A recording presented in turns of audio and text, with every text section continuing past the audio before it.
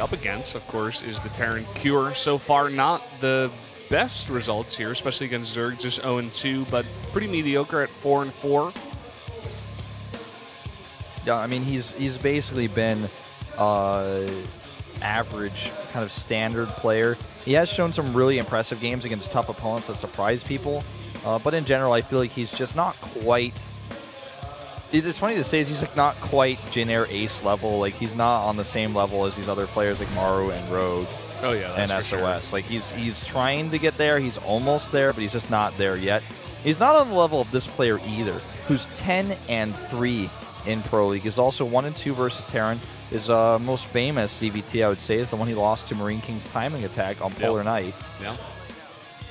Memorable game there. And this guy behind TY, he is second place for win ratio here with that 10-3. TY being 12-3, of course. So this guy is a guy you have to take very, very seriously, and Cure has a big game ahead of him. Yep, this is going to be a fun match for sure. But RorO needs a win on merry-go-round here, or his team is going to lose 0-3 here at the SPL. Let's do this, Brendan.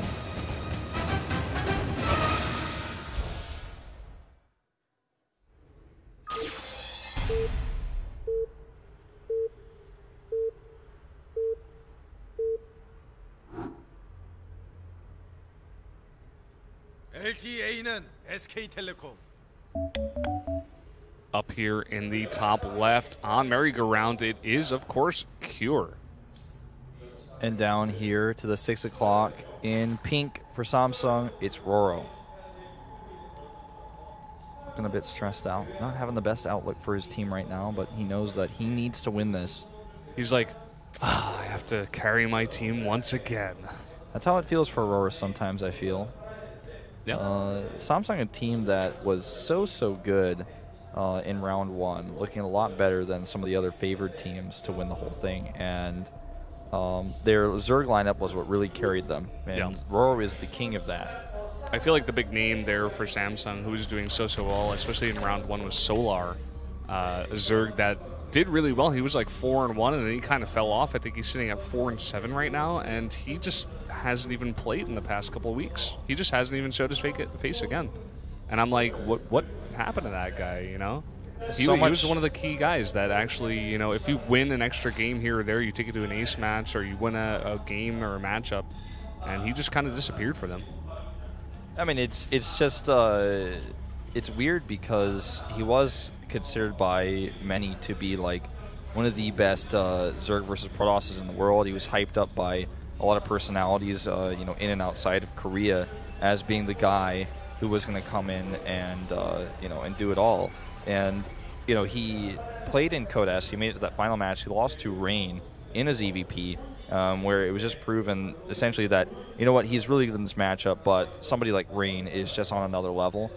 And you look at his results in Code A this season, he went 4-0 in the group, actually, winning matches against Journey and Biel, so playing a ZVT and a ZVZ to get out of that group, but didn't actually have to play against any Protosses. And I mean, he's just somebody who clearly is showing results a lot of the time, but not consistently enough, I suppose, for Samsung to look at him and say, you know, we want to send you out every time.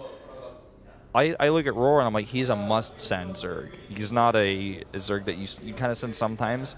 And you look at Shine and you're like, he could be sent in an ace match in like a map where you expect a Zerg, or maybe you send him on a ZVZ map, but otherwise, you don't really. He's not really a must-send either. But I look at this lineup and the only player I have a problem with is Emotion. I'm like, is he really somebody that you want to be sending out right now?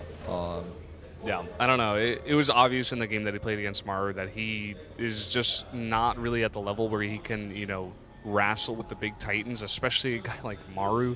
And that's something you have to take into account. If you're going to play against Jin Air Greenwings, it's definitely possible that they send Maru first, and having Emotion play against him just led to that very one-sided matchup that we saw. Nice deny there with the Reaper. He's still got the Spore Crawler down. Well, that was pretty cool. He tried to block that Extractor there and almost got that kill. As it is, still no kills on the Reaper, but good micro against those Zerglings. That was pretty crazy. We don't really see moves like that all too often. Cure with a solid start here is actually going to target down the drone coming out of that egg. Unfortunately, the Queen will pop out here and stop that harassment. With 2 Reapers here now, he can do a little bit more damage, a little bit more poking. Well, there's no 3rd Reaper follow-up. It's just going to be a little bit more poking here, and he's going into his factory, his reactor back at home. Poking that Queen down, getting it down to about half health. This is a build we've seen a lot of Terrans do against Zerg. They start with the Reapers, just get 2, maybe 3 sometimes, but then they switch into that double CC, get the factory out, get a bunch of Hellions, and harass a ton. And that's exactly what he's doing. He's trying to get the health of the Queen down so he can get that extra harass down a little bit later. Oh, this was actually really well played there. Yeah, Kira showing off some of his moves. Yeah, basically he's just playing so well here, and a lot of people wouldn't put so much of their multitasking into that one micro because, you know, if you kill a Queen, that's like really more so a mistake of your opponent than a success of your own. But he was really forcing it hard, and if just one micro mistake happened on that Queen, he might have been able to pick it off. Now, back at home, he's getting a starport and a 3rd CC. The starport's actually placed in a bit of a peculiar place. It's on the low ground here. That SCV not able to queue up that depot.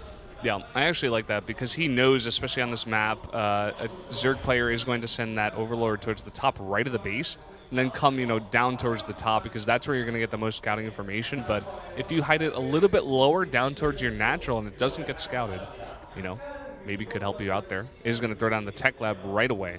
Yeah, just I'm going to take a closer look at this. Okay, so he's making the tech lab on the starport. Yep. And that means that the other tech lab that he has is going to be for a faster stim, which he hasn't researched yet. But when Overlord comes in here, he sees just, he's like, oh, probably just stim coming down.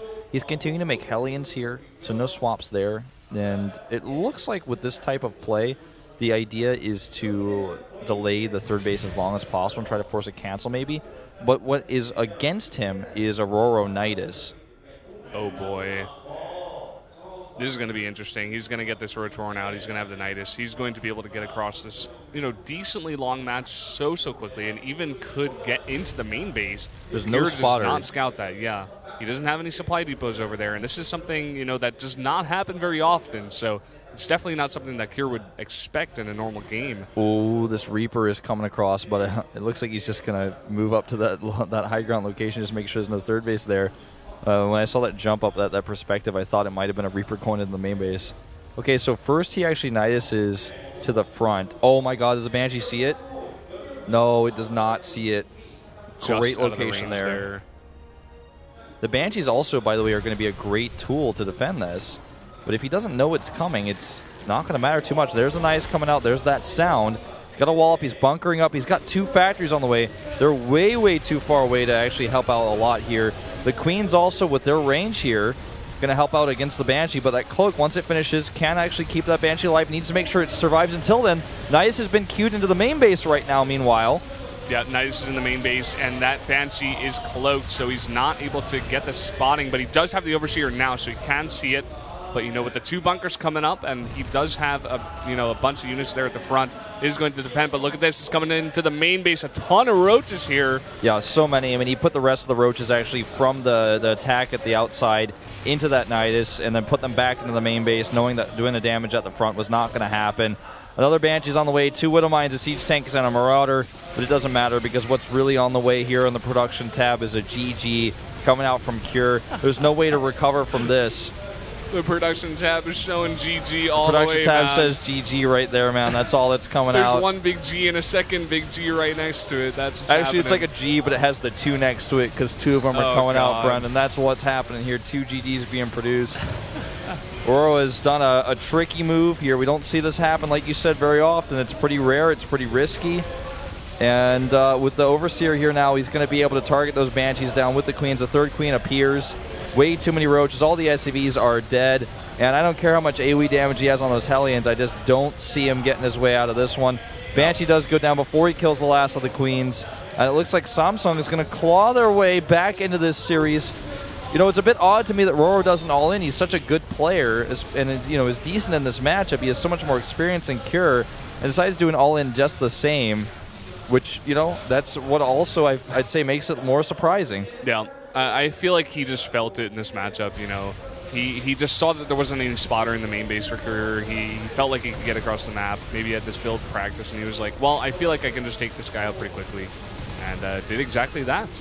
Well, so Career slowly being ripped apart here. The Siege Tank's like coming out and being like trying to push through the roaches. Look at him try to micro. He's going to go on the Crete now. Like, Well, yeah, that's goodbye Siege Tank. He has 9 supply here. GG. No Quick chrono game. boost for Terran. Took a little while for those GGs to come out off the production tab. RorO looking solid. Just gets into the main base with that Nidus. I mean, the outside Nidus already did enough damage. And build order-wise, it was a very unfortunate circumstance because he was going into double factory, which takes a long time to build and make units that come out very slowly instead of Marauders that could then be put into bunkers. So once he got the Nidus in the main base, that was all she wrote. I mean, he could have probably just walked home and recovered from an attack at the front only, but he didn't see the Nidus coming into the main base, and